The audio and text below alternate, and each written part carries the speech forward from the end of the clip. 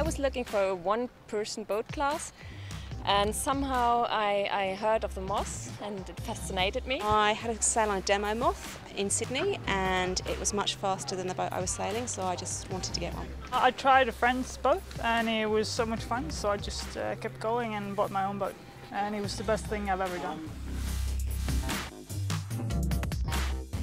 I was on catamaran before, so it was kind of the same. There's never been a lot of women on the sailings that I did, so it doesn't bother me anymore. When you're not heavy, so it's very, very hard. But in light winds, it's a forte. It's better. I think it's physically demanding for anybody, but of course you need to be strong and fit, but it's also very technical and a lot of balance, so it's not just the power. My goal in this regatta is to just have two numbers in the end, so like under 100.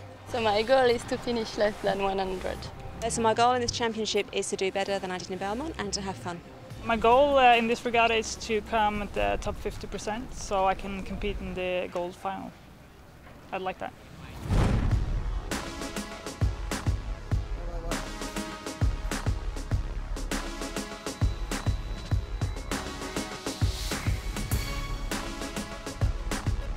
The day was good.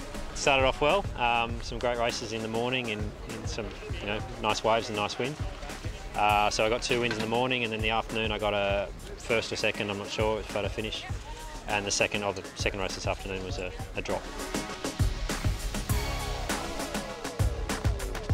I had a good day. In the first race, finished 10th, which is way better than I thought. Then the second race this morning, it got light, had a good race there, and got a second, I believe. And then this afternoon, that wind is kind of my strength, and so I got a third and a second and a third. I've gotten lucky a bunch of times here, and I realized that I'm still a rookie, and I've got some hurdles to come over. But these conditions have been mine, and so if it gets out of this wind range, then I don't expect to keep this train rolling. But for now, I'll take it.